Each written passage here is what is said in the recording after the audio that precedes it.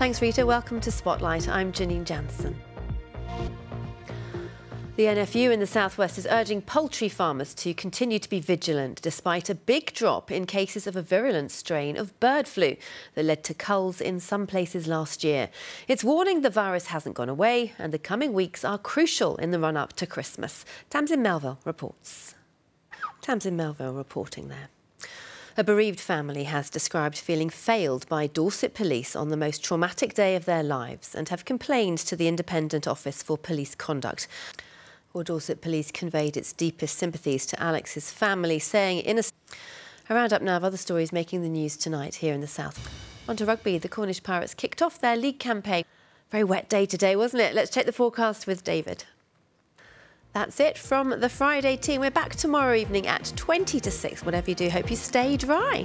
Thanks for joining us. Bye-bye.